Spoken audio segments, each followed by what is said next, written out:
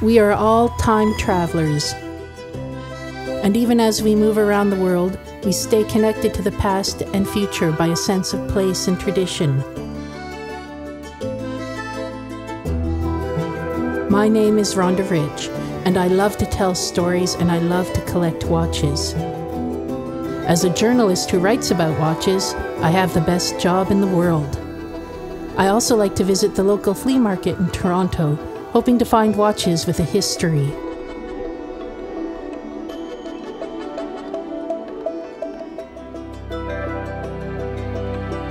This 1970s era GUB Glashütte is one of my best finds.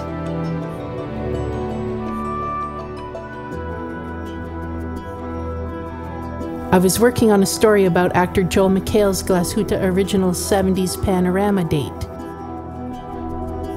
Like my flea market find, I was attracted to it because I was a kid in the 1970s, and I always had a nostalgia for the kind of watches and jewelry my parents wore in that era.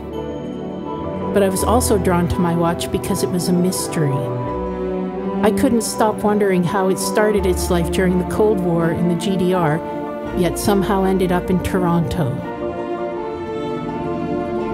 I decided I wanted to take my watch back to its homeland, to research its roots, and to connect it to the tradition of watchmaking in Glashütte.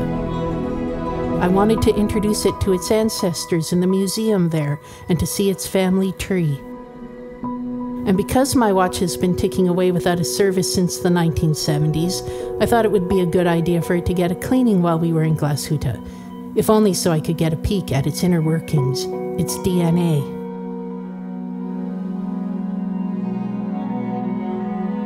It takes time to have a watch properly restored, so while my watchmaker worked on my timepiece, I visited Glashütte's chief designer to see how the company's history inspires the current collection. Women are often overlooked in both genealogy and in the timeline of horology. She showed me that the earliest wristwatches were worn by women. I noticed a family resemblance between the shape of my own watch and the modern Pavlina collection. She also showed me a classic 1970s Glashütte spéciale and talked about how the styling of that era influenced the look of the 70s panorama date. Some see the 1970s as a dark age in watchmaking, that with the advent of quartz movements, mechanisms got lost in the shuffle. Glashütte's watchmakers at that time honored the traditions of their forefathers by building fine mechanical movements, but married them with a bold 1970s design. McHale's watch is a tribute to that era, and a mighty fine one at that. Family trees can be complicated. The further you look back, the more relatives you discover. So you can imagine how exciting it was to find my watch's sister in the German Watch Museum in Glashütte. I have a great-great-great-great-great-great-grandfather named Jürgen Keen. He was a soldier from Saxony working for the Swedish crown in the 1600s.